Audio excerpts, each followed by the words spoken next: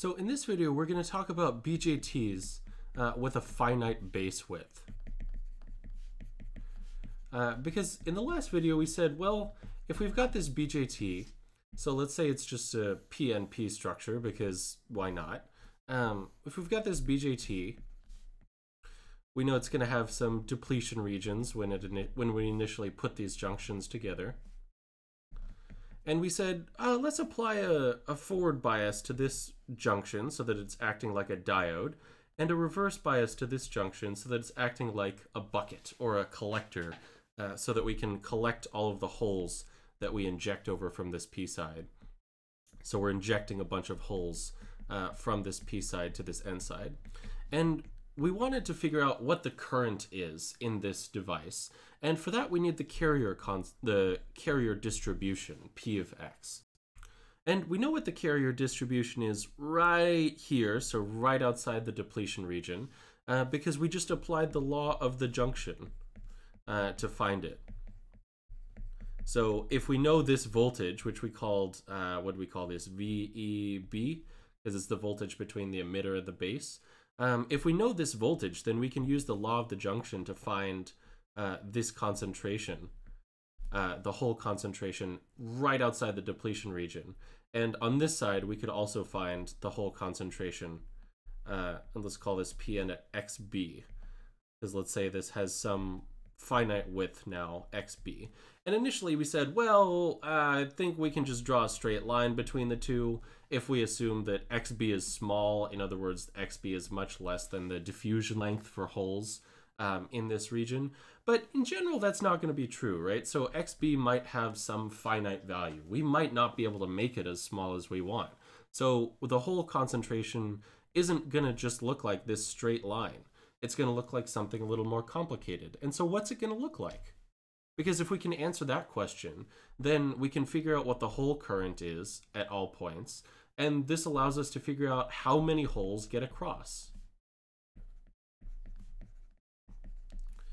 And once we know this, we know most of what we need to calculate the coefficient alpha, which tells us how good of a BJT this device is.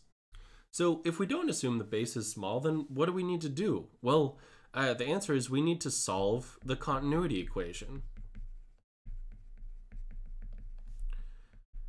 And so you can see why we want to assume that the base is small, because solving differential equations in general is hard, and we'd like to avoid it whenever possible.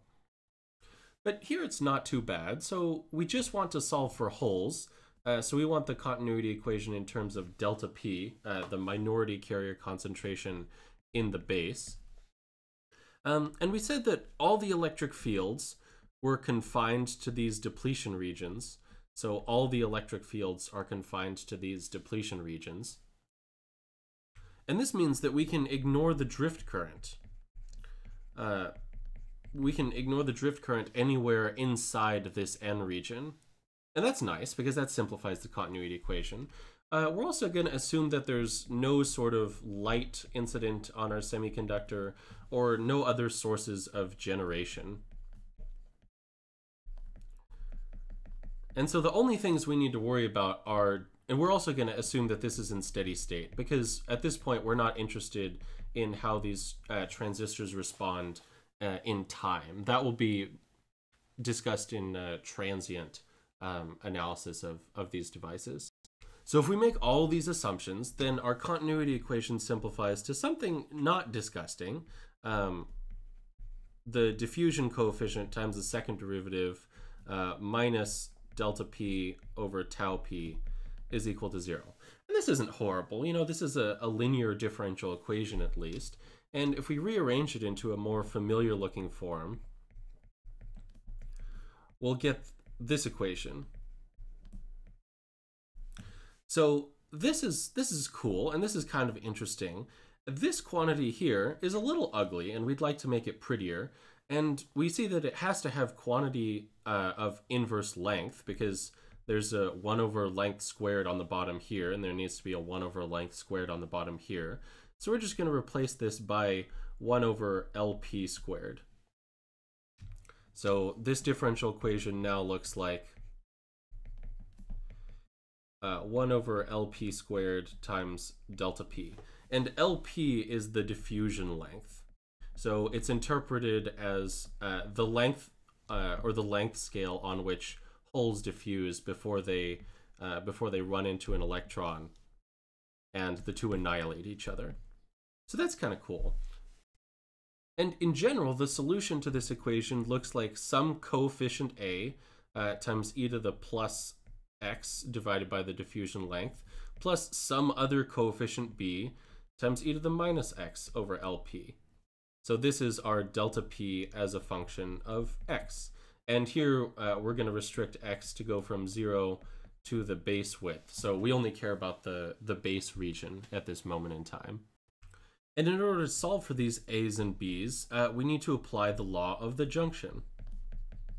So if we apply the law of the junction at each boundary, so at 0 and xb, then we can find these A and B coefficients. And the actual derivation for this is extremely ugly.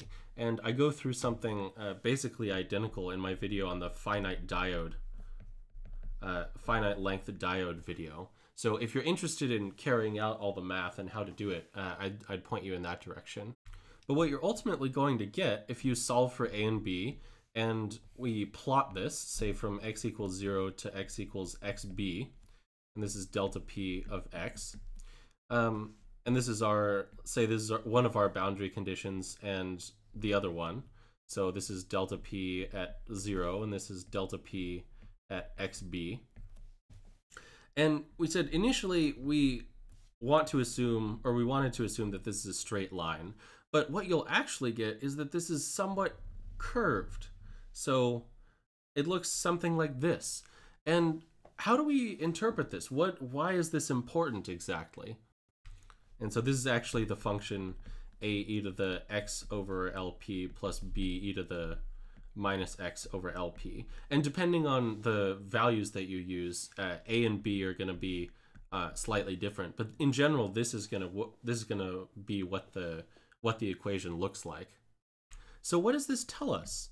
Well, we know that the hole current, which is ultimately what we're interested in, how many holes are getting across the device at any given point, that's just equal to minus q times dp times the derivative of p with respect to x. But here, since we can just replace this with delta p, since p is just delta p plus a constant. So we see at this side, near x is equal to 0, the slope is fairly large. It's larger than we would have expected if our base was really short. So this means we have more hole current than expected at the entrance, you could say, to the base. And near x equals xb, so by the time the holes get to the end of the base, so let me just draw what that looks like here. So by the time the holes travel all the way to the end of the base, there's actually less hole current than we would expect because this slope is smaller. So there's less hole current than we'd expect because the derivative is smaller. And that means that we're losing holes, or we're losing current. And that seems kind of nonsensical because we've got conservation of charge. But remember that this is attached to a couple of batteries. So all that means is that we're actually getting electrons coming in from this battery, and they're recombining with the holes in the base. And so we're losing a lot of holes to recombination, and that's bad. We don't want that. That reduces our alpha, our efficiency of carriers getting from the emitter to the collector. So from the emitter to the collector. And the larger XB gets, the worse this situation becomes. In fact, if XB were infinitely long, so we had an infinitely long base, then we know that the carrier concentration is just going to be a decaying exponential. It's just going to look like e to the minus x over LP.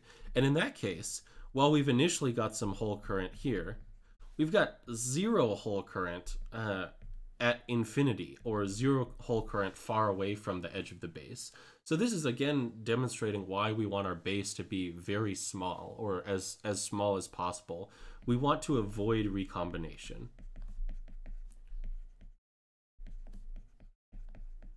So we want to avoid any of our holes getting lost to electrons in the base. And that's sort of intuitive, right? Because the more space these holes have to interact with an electron, so the more physical length they have, the greater the chances that they'll accidentally recombine and the two will annihilate each other. And so we would like to know how much exactly, how much of this hole current, let's call this JP final, makes it from the beginning of the base to the end of the base. And this is given by what's called the base transport factor, alpha T.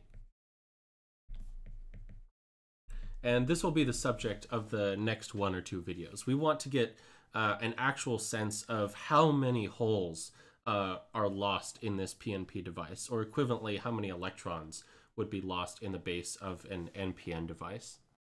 And this will be one component of our final efficiency alpha, which tells us how good of a transistor we have. And so thanks for watching. If you liked the video, please feel free to like it down below or subscribe to my channel.